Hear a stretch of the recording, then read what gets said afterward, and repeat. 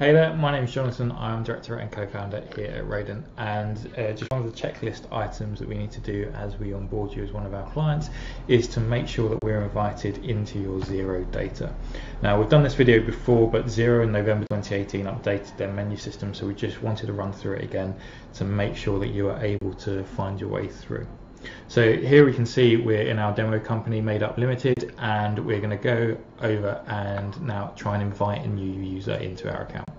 So if you click where you've got the company name at the top, it should give you a drop down and you can go into settings. It's quite a big change from where you used to go before in the old menu system. So if you've been struggling to find where it is, hopefully this is helpful.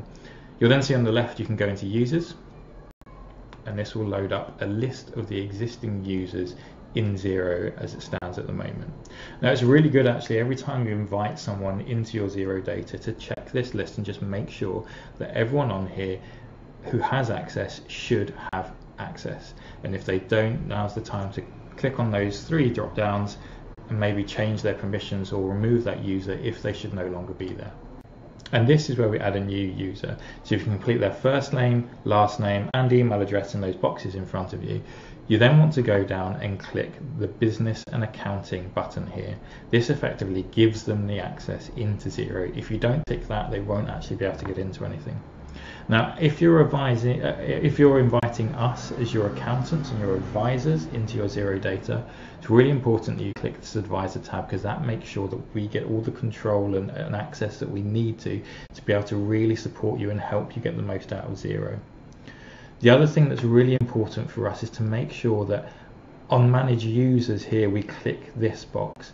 That means that we can then invite in our other team members to be able to help you as well. It won't just be kind of myself or Beth doing all the work for you. We do have other guys here in the team who will be helping you, making sure we're delivering your daily bookkeeping and your kind of weekly updates and monthly reconciliations.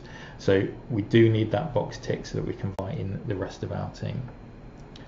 Once that's done, you can click send invite at the bottom, and that's it.